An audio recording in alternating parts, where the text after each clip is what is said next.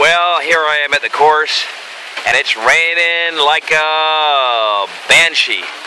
It's a monsoon, and actually this is about a quarter of what it was about 10 minutes ago.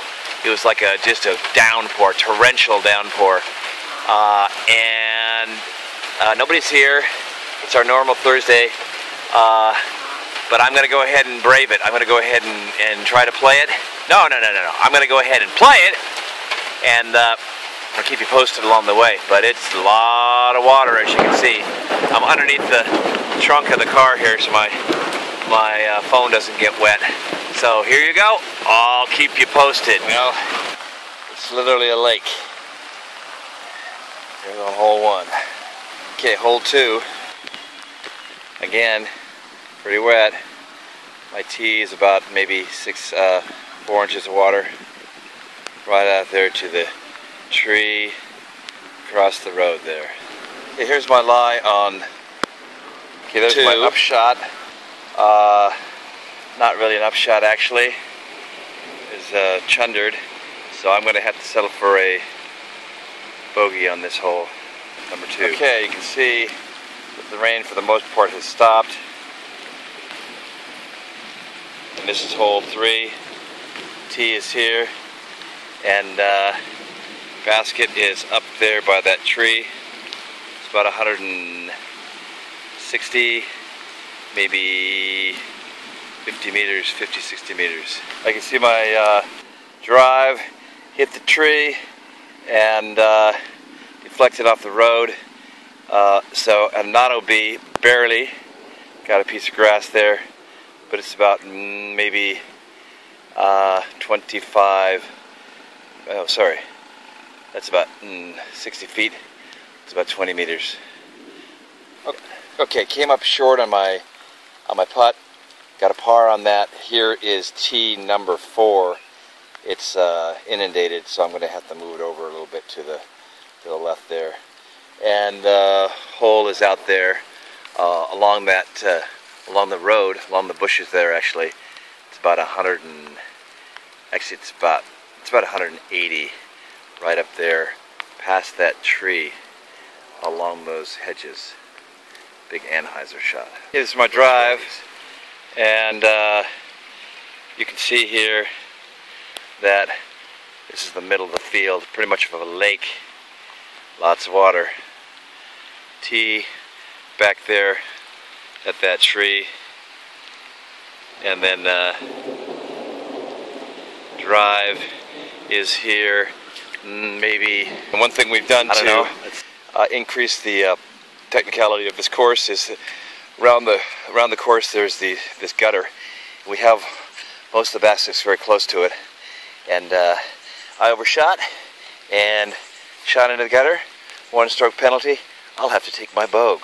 Okay, hole 5 starts here, the line, and runs right up there.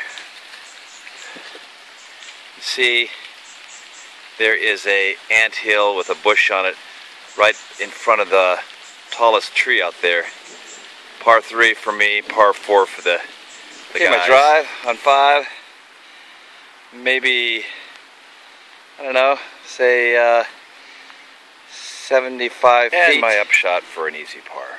Okay, par 6 here, through these trees here, and across the field, other side of the field, past the soccer goal there. There's a ant hill, and it's par 3 for me and par 4 for the guys. Okay, pretty weak drive because of it's pretty slippery and yada yada yada, but it's about 120. Okay, well I left that upshot way short. I've got a maybe, I don't know, 35, 40 foot putt here. So here goes.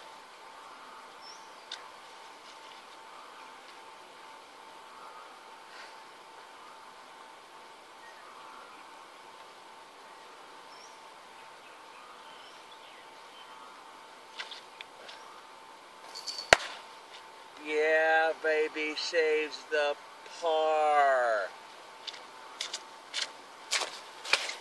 And here is hole number 7. Tee is right here, and the basket is on the other side of that tree across the road.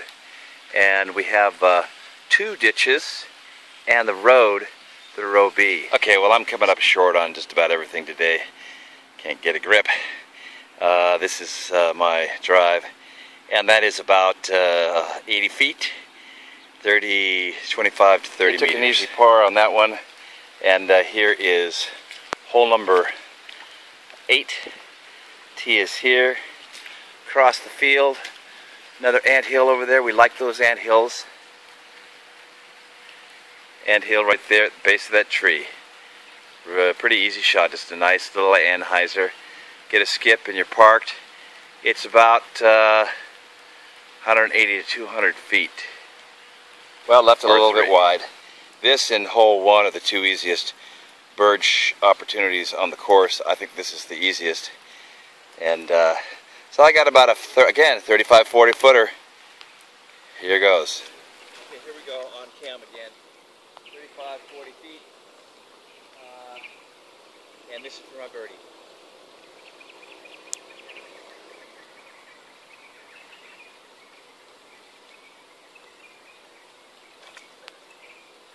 This is hole number 9. Tee at this corner right here, and the basket is up there, right behind that fire hydrant up there.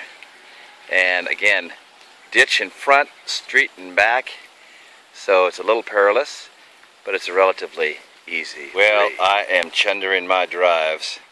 I left this about 60 feet short, 20 meters, and should be a relatively easy par, but I don't like that because this is normally at least a bird luck, if not actually a bird.